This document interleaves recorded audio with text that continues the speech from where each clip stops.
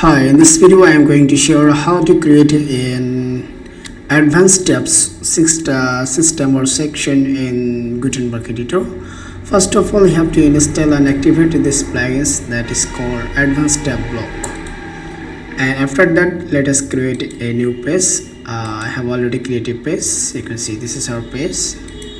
If you install and activate this plugins, you will find a new category that is called Tabs Block. And inside the category you can see there is a block that is called tabs block. Simply drag and drop or click on this icon to add the block.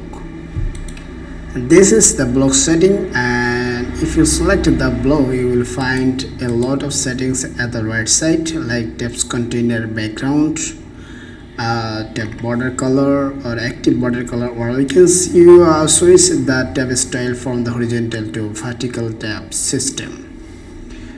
First of all, it is giving an option to add tab title, like I want to give a tab title like tab 1. You can add any content here, like I want to add some dummy text, and you can also add any block, like I want to use a list.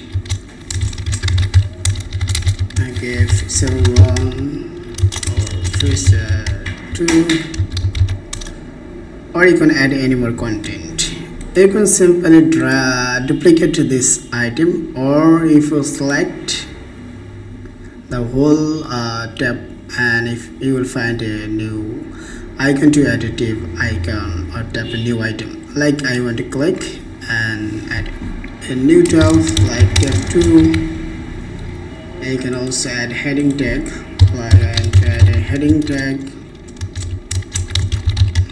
I will change it as 6, add some dummy text, or you can again duplicate tab 3 and remove this one. Okay, once you have finished adding all tab items, you have to publish. And if I go to see the result, I can see this is the default result. Tab 1, you can click tab 2, tab 3. You can also change this color and border, like I want to change the background color from white to make it a light yellow color, and also change the border color, like I want to make it light orange. I want to change the active tab color. I want to make it red color and update. If I refresh, I will see the result. This is our active tab. This is active tab. I can also switch the tab from horizontal to vertical. So it's update and refresh. You can see this is our result.